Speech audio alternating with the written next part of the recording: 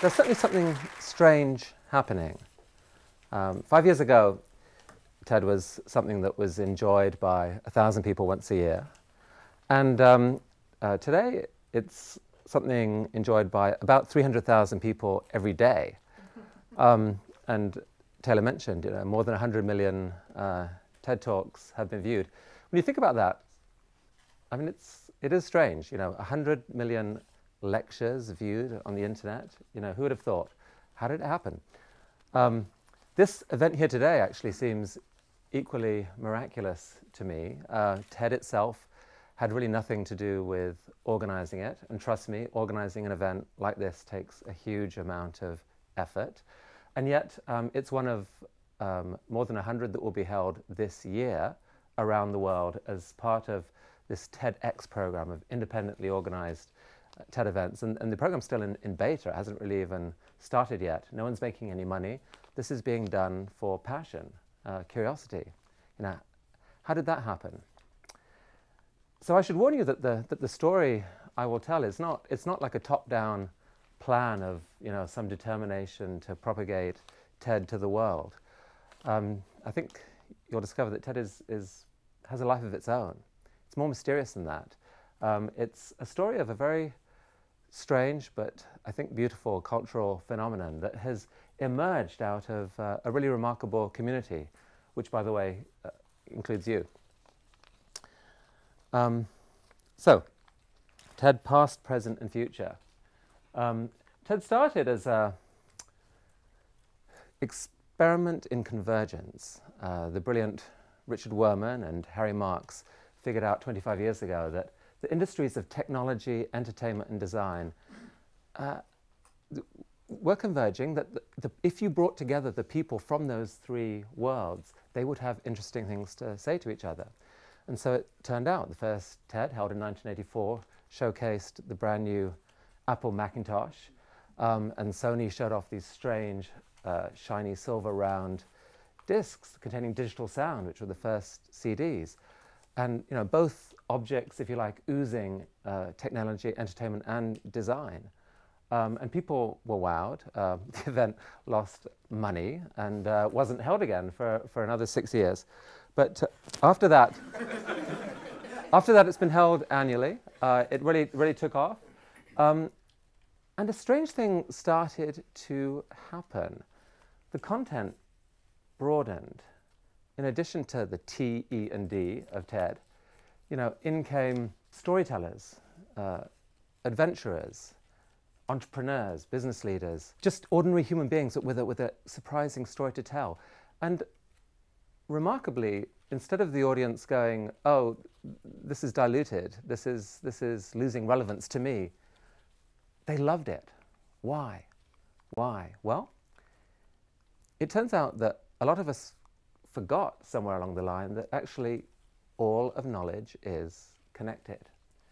And when you hear someone remarkable, whoever they are, share something of their passion, of what they do, not only are you inspired by them personally, but you start to see connections that you didn't see before between what you do and what they do, and between what they do and what someone else does. So we spend our lives digging these trenches.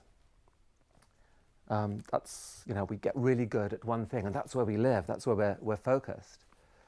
TED is the moment where you come out of your trench and you ascend up a slope and you see how what you do connects with what everyone else does. And it can be really eye-opening and thrilling, and it can fill you with a new sense of possibility. So in, 11 years ago, I was certainly digging my own trench. I was trying to build this technology publishing company, magazines, websites, and I was in it deep. And this was the year that I first went to TED. I was smitten. I'd always thought of myself as this slightly, odd man out. Like I always struggled to make conversation about house and garden and family gossip and movies and celebrity and all the things that I think normal people talk about. Do they? We don't know. That's a great comment.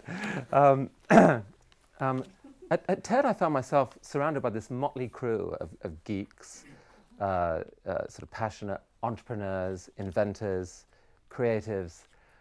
Really, they didn't have a whole lot in common, except that they were all really curious.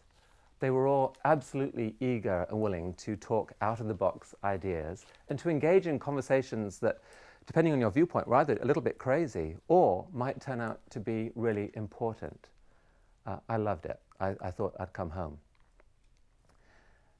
And the media entrepreneur in me noticed something as well.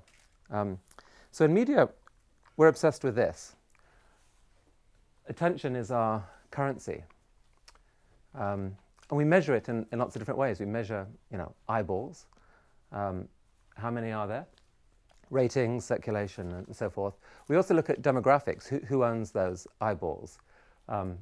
Bill Gates is worth more than Billy Bloggs. There's a third measure of attention, though, that is much harder to measure, and so we don't often talk about it. We should, because it's the most important of the three. It's the measure of the quality of attention. Is it focused or casual? Is there indifference or is there passion?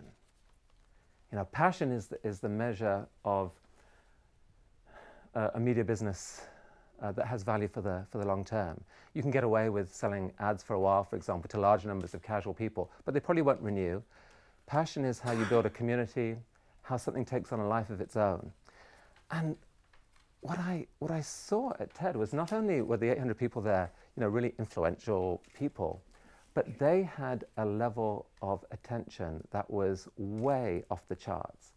I mean, they were there for 4 days. They were focused, they were engaged, and they used words like, "This is the highlight of my year." I mean, this was a media thing that just exhibited extraordinary passion. And so I, thought, TED is amazing. And I also thought, wow, it's an incredibly potent media asset, if you like, in the making. I mean, there's something really, really amazing here. And so I started to dream about whether there might be some way, I could play a bigger role.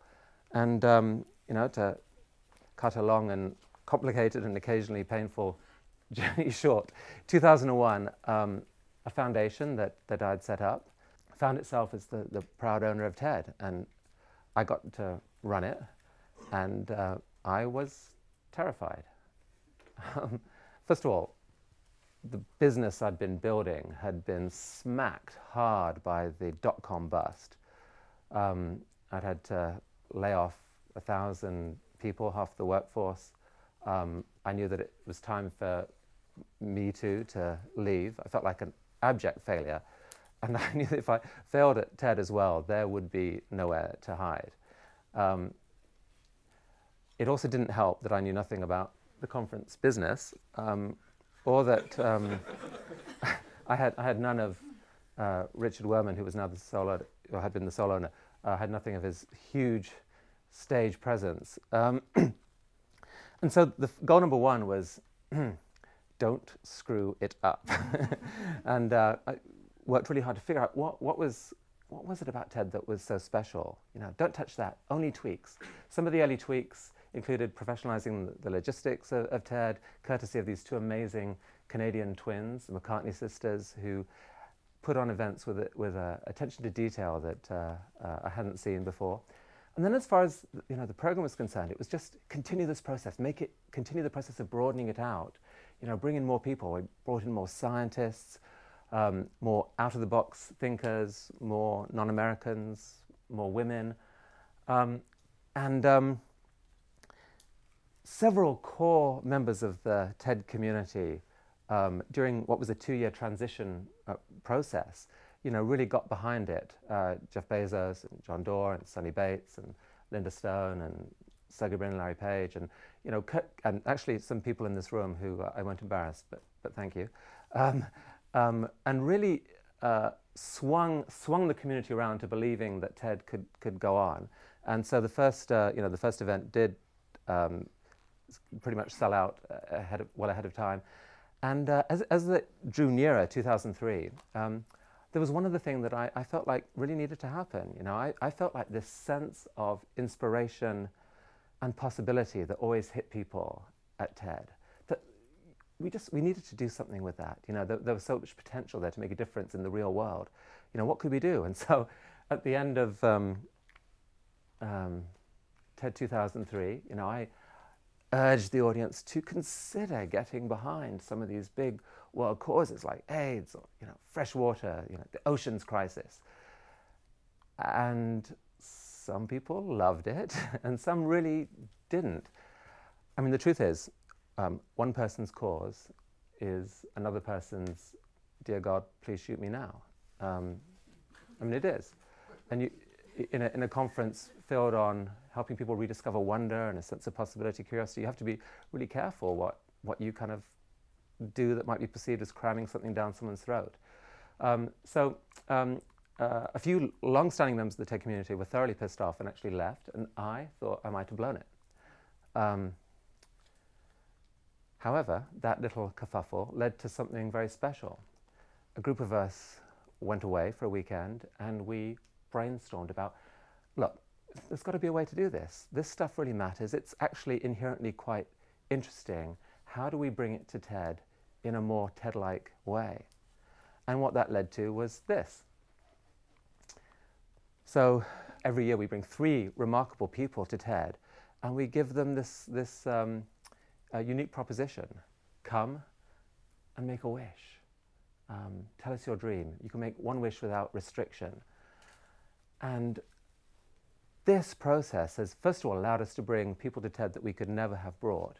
But secondly, it's brought to the conference the world's biggest issues in a way that seemed different, magical, exciting, and in a way which led to an extraordinary range of collaborative projects that frankly wouldn't have happened any other way. Bono's One.org.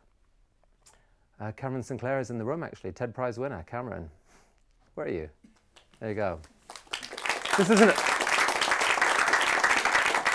Open Architecture Network is an amazing project that brings together the world's designers and architects to collaborate and do stuff that anyone could not do. It's a beautiful site that gets better every month. We had Pangea Day. James Nachtwey broke this story about TB. The Encyclopedia of Life is being built. That's a massive project that TED was part of. Once Upon a School, Next Einstein in Africa, and this Charter for Compassion are just some of the ones that have been done. And so the kerfuffle was over, you know, TED numbers started to grow, and it really started to feel like there was something good going on. And the puzzle was, how could you get these ideas that were exciting people in the conference, could you get them out, you know, into the world at large somehow? So if you roll the clock back a bit to when I started the foundation that owns TED, I was really obsessed with this question. How do you make a difference? How do you leverage money spent to really have maximum impact? And I thought about these 5 things, all of which have massive amplification of human intention. And then it hit me that there was really a bigger thing that encompassed them all. And if you focused on that, you know, that might be the way to go. I mean, think about ideas. You know, they start off as these little electrical patterns in someone's brain. You know, they weigh nothing, but they, in the right circumstances, can spread to another brain. They can excite the body that houses that brain to do stuff, and if you're lucky, pass on, you know, the pattern to other people. The ideas do the work for you. That's a really amazing thing. And so we wondered how we could let the amazing ideas that happen at TED, which were, after all, the most infectious ideas I've ever seen, boy, if you could seed those into the world, what might happen? And how to do it. I hired a woman, June Cohen, to help me figure out the answer to this question. She's an experienced media executive, long-term TEDster. And our first shot was television, you know, big audience. We thought TED Talks would look fantastic on TV. Unfortunately, all the TV execs we spoke to didn't see that. We got nowhere. And so in 2006, we thought we'd do a little experiment and just try putting a few of them up ourselves on the web and see what happened. We were worried that they'd have none of the emotional impact of the live event. We were worried that TEDsters would be annoyed that this stuff was being given away. But so it was just an experiment. And Majora Carter and Hans Rosling and Ken Robinson, these were three of the first ones we put up. What happened was not just that the people passed them on and surprising numbers viewed them, the tone of response we got back astonished us. People laughed, people cried, people were inspired, people told their friends. This word, again, passion, we saw the passion, and that was the clue that there was something bigger here. And so we made a decision in 2007 that TED really officially was no longer a conference. TED was going to be this. We engineered the website to be built around spreading free talks to the world, and to our astonishment and delight, the TED community, far from being upset that we were giving away the crown jewels, cheered us on, and it was a thrilling thing to see. So where is this going? I mean, in 2009, we've seen the continuation of this process of just letting TED go free to the world. We had this open translation project, which has been thrilling, seeing literally hundreds of translators take TED and bring those talks to their own communities. And now this TEDx program, spreading the live events to the world. Where's it heading? Well, the truth is, I don't know. I think it's an incredible fact, an incredible discovery, really, that millions of people around the world want knowledge. They want this rediscovery of wonder. They want the sense of possibility, and they actually want to be part of shaping the future. That's a surprise, and that's thrilling in its own right. But even more thrilling is this. TED is part of a much bigger revolution in, I'd say, global education that's made possible by the web. It's an amazing fact that people like this can become a new type of global icon, that the role of teacher in our world is about to become sexy, wonderful. It should have always been, right? But it hasn't been the last few years. Teachers can reach people across the world. That is amazing. And if you asked what my dream was, I think the best way I would answer it would be to look at this picture here. These are kids photographed in a village in Pakistan, not far from where I was born. Their parents would have been born about the same time as me. Unlike me, I had an education and got to lead an amazing life. They didn't have that chance. They lived a life grinding out a living in tough conditions. Their beautiful children may have a different chance. In 5 years' time, each of these kids will probably have access to a cell phone that will be more powerful than the computer you own. And I would say that you could make the case that the future of the world depends on what they see on that cell phone. Will they be looking at trivia, pornography, incitations to violence, or will some of them get to look face to face at some of the world's greatest teachers, speaking to them in a language that they can understand and that can give them the information they need to come out of poverty, to realize, their true potential. They might be in here, there might be the next Einstein or the next Gandhi, the person who will save the planet for our own grandchildren. How does that happen? I can't make that happen. But maybe, just maybe, we can. And certainly today is a really exciting start. So thank you to each of you.